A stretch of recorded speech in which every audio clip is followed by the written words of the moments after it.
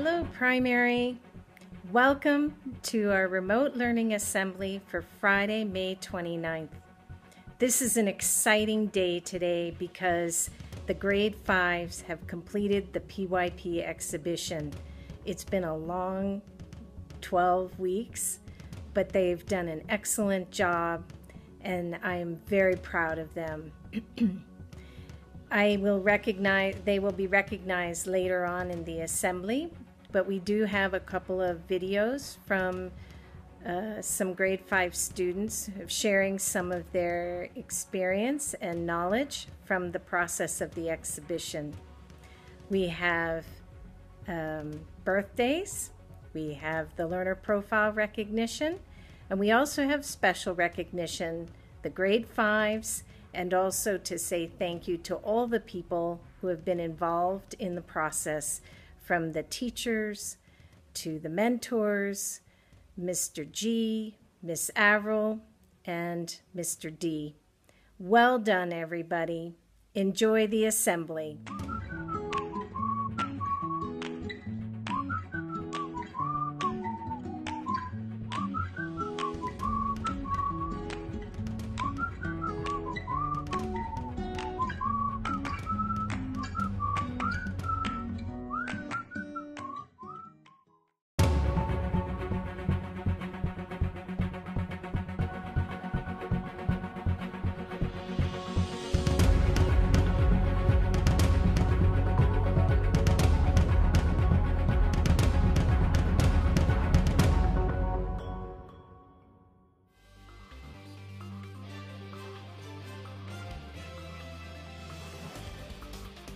Ladies and gentlemen, we interrupt this program to bring you a special news report from Namibia, only on channel CRC, where we care about the rights of children.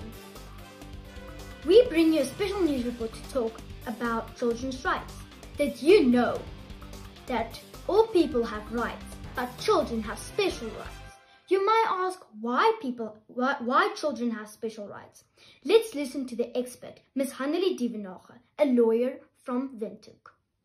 Children need these rights because they are very innocent and trusting, and we have to protect their childhood. And for some children, that childhood is not what it should be. So, what exactly are rights? More importantly, what rights do children have? We talked to our correspondent in the field, Hope Shipale, to find out more. Over to you, Hope. Thank you, John. A right is something a person has which should not be taken away. Rights are put into laws for legal protection.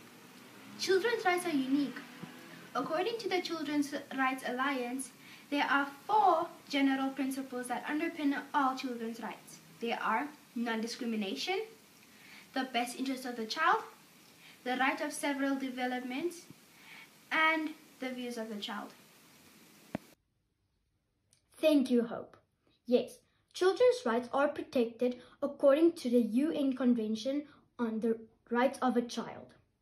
The most prominent rights that are protected are right to protection, non-discrimination, education, family, freedom, safety, and to have their voices heard. Mr. Norman Chombe, a Windhoek-based lawyer, is a well-known human rights activist. Let's listen to Mr. Norman Chombe's view on children's rights. A right is an entitlement. It's an entitlement that you have as a human being. It's something that you have because you are a human being. Now we switch over to another one of our correspondents in the field, Benjamin Oldenburg, to hear about the government's position in protection of children's rights. Thank you, Joan. Yes, the government plays a very important part in the protection of children's rights. As a signatory to the UNCRC, the Namibian government protects the rights of children. That is also in line with the Namibian Constitution. Government passes laws to protect children such as Child Care and Protection Act. It is also government's responsibility to make adequate funds, resources available to care for children. Back over to you, Joan. Thank you, Benjamin. Well, ladies and gentlemen, there we have it. Why is all of this important? Well, the answer is rather simple, really. The healthy development of children is crucial in the future well-being of any society. In other words, if children are not allowed to grow and develop well, society will suffer when they're adults because children are so vulnerable. They suffer more from global issues such as poverty, poor healthcare, lack of nutrition, no water, no access to safe water, pollution and diseases. Yes, John, that's quite true. In the words of Nelson Mandela, former President of the Republic of South Africa, there can be no keener revelation of a society's soul than in the way in which it treats its children. This is Benjamin Oldenburg reporting live from channel CRC, where we care about the rights from children. Thank you, Benjamin. To conclude, children's rights matter and they have to be protected. Yes, John, all children have rights. Children, ask your friends, teachers, parents, or authorities to respect and protect your rights. We, the Namibian children, are the future. Report any neglect of children's rights to the Acting Commander of Women and Children's Protection Unit at 061 209 5329 or 081 296 2322. This is Hope reporting live at channel CRC, where we care about the rights. Back to you, John, in the studio. This is Joan from Cell, reporting to you live from Namibia, only on channel CRC, where we care about the rights of children.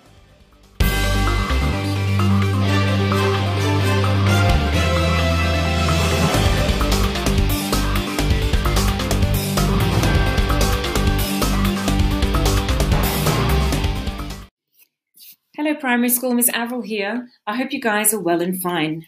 I'm just going to tell you a little bit about Grade 5 today. I don't know if you're aware, but they've gone through a 12-week process for the IBPYP inquiry. They've come to an end today and they've completed this through resilience, hard work and determination. Tomorrow they have an exciting launch for you. We would like all the WIS community to take time and have a look at the work that they've done and also give them some appreciation and feedback. Well done, Grade 5. Let's give them a whoosh. 1, 2, 3, whoosh. Our first nomination this week is the Principal Award. Miss Kachi has nominated Lose in Grade 5. During her exhibition process, Lose showed herself as a principled student. She was not only able to complete all her tasks on time and with great effort, but managed to take a lead in her exhibition group and carry the responsibility throughout the process. Let's give Lose a whoosh. 1, 2, 3, whoosh. Moving on to our Risk Taker Award, Miss Michelle would like to nominate Cabello in Grade 3. Cabello shared some videos using pictures along with his beatboxing. It sounded really good and blended well together. He was a real risk taker, creating some good sounds and collaboratively putting it together using some technology. 1, 2, 3, whoosh. Our Balanced Award. Miss Michelle would like to nominate Logan in Grade 1. Logan completes his music activities on a weekly basis. Logan is precise and completes his activities with enthusiasm. Keep up the good attitude, Logan. Let's give him a whoosh. 1, 2, 3, whoosh. Communicator Award. Miss Jan would like to nominate Luke in Grade 3. Luke allowed me to share his bridge presentation, which he also created when he was 6 and he was in Grade 1. Now all the Grade 1s could see an example of what bridge research looked like. Thank you so much, Luke, for sharing, said Miss Jan. 1, 2, 3, whoosh. Now we move on to our Reflective Award. Miss Jan would like to nominate Logan in Grade 1. Logan constantly reflects on his tasks and makes adjustments to them. Let's give Logan a whoosh. 1, 2, 3, whoosh. Our final nomination is the Thinker Award.